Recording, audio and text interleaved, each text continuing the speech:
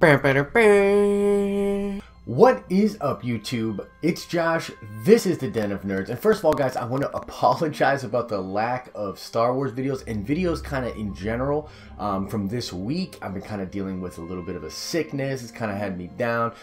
In fact, I'm still kind of dealing with it, so I apologize if I freak out and vomit all over the camera when I'm recording this. But anyways, let's get right into this video. This video is about Revan, okay? And I'm going to put forward a theory on why I believe Revan is going to come into canon. Now, of course, this is mostly speculation. None of this is confirmed, so don't go out and say that it's 100% sure or anything like that. But I am going to put forward some points that I think are going to, at the very least, intrigue you, and at the most, convince you completely that the Mandalorian fan favorite Jedi is going to come into canon. Now let's get right into it. Now, a lot of this has to do with what is going on in Star Wars Rebels right now. Now, if you're not watching Star Wars Rebels, I highly suggest doing that. I've said this over and over and over again. I think the show is incredible, and one of the best things that the show does is bring stuff from expanded universe into canon. Case in point would be Thrawn. Okay, last year at Star Wars Celebration, it was explained and released that Thrawn was coming into canon and he was going to first show up in Rebels. Now here's the thing, when I say that Thrawn is in canon, it does not mean that he is only in existence in the show. What it means is he is in existence in the entire fabric and story that is Star Wars, going on and on and on for infinity.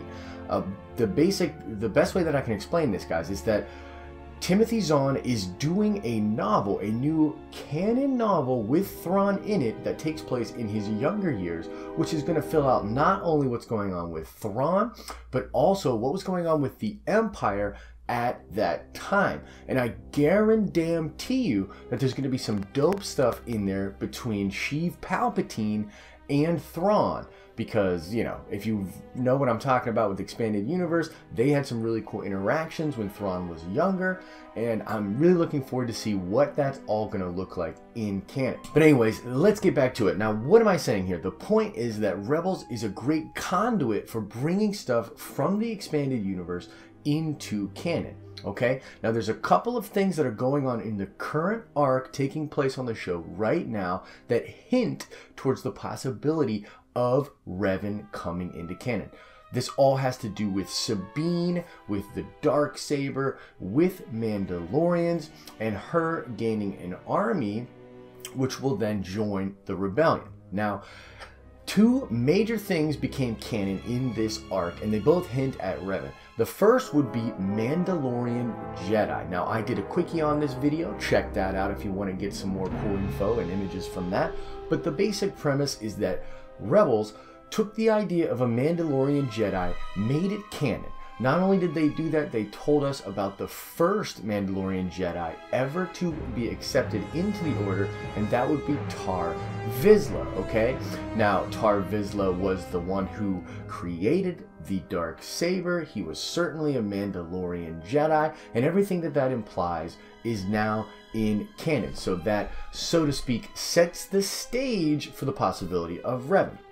The second thing that the show has made canon is the Mandalorian and Jedi Wars. Now, if you're a fan of Expanded Universe and you know the history of Malik and Revan and Knights of the Old Republic and all of those awesome things, you will know that the Mandalorian Jedi Wars, which lasted almost 2 decades, are a major staple in that timeline and very, very important to not only Revan and his fall to the dark side, but his overall path as a character, okay?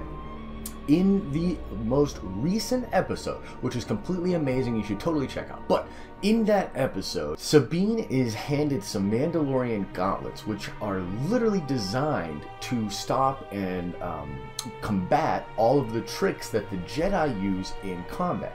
And while training with a Jedi Master, Kanan Jarrus, she utilizes some of these weapons and is literally told that these tricks will amount to something, but they will not save you in the long run. Kanan also name drops the Mandalorian Jedi War by saying here's a history lesson. The Jedi won that war. Now, we don't know anything else beyond that, but in the example of the expanded universe, the Jedi that won that war was literally Revan. Revan and Malak won that war for the Jedi Order before then falling to the dark side and reestablishing the Sith.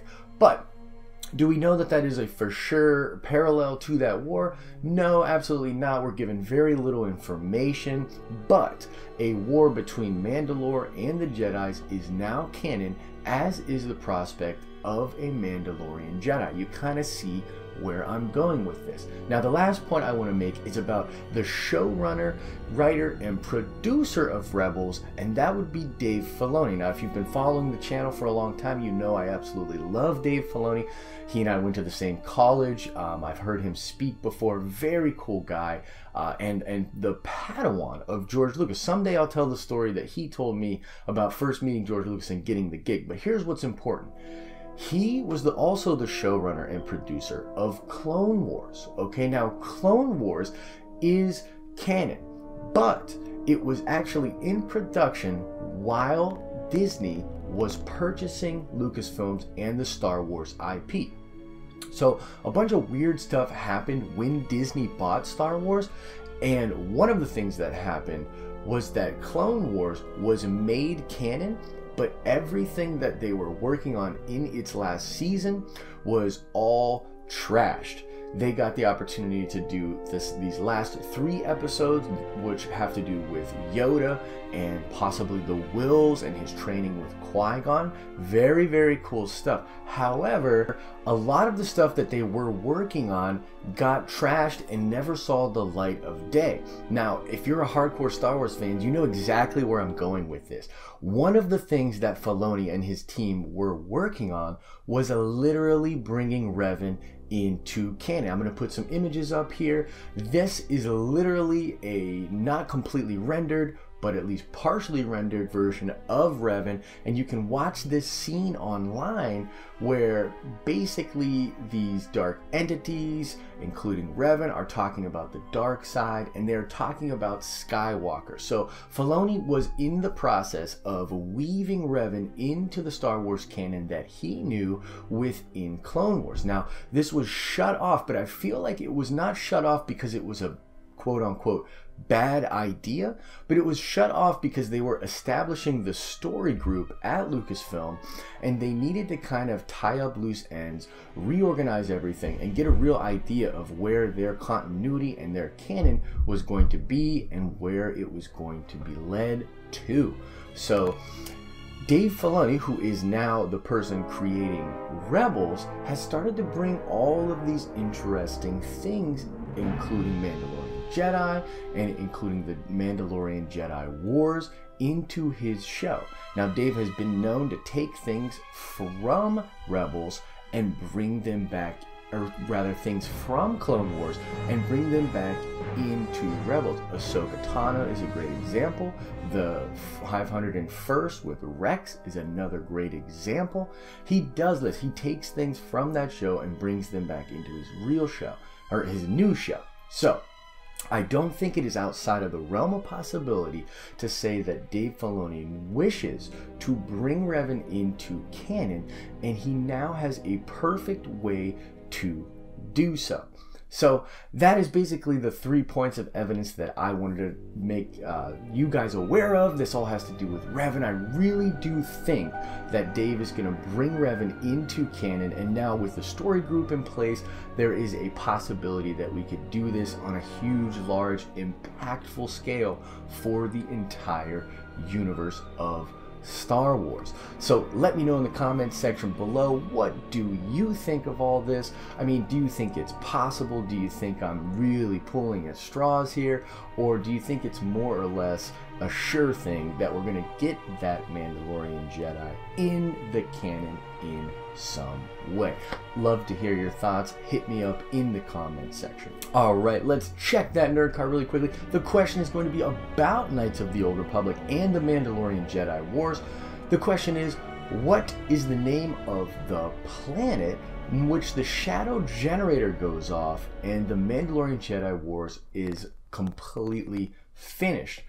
At least part of this name is now canon as well, and you guessed it, it was brought into canon by Dave Filoni. But the question remains, what is the name of the planet in which the shadow generator is used and the Mandalorian Jedi War is ended? Answer that question in the comment section below. Like this video if you thought it was cool, and subscribe to this channel to get all the cool Star Wars videos that you can handle. As I always say, I hope you're having an awesome and nerdy day.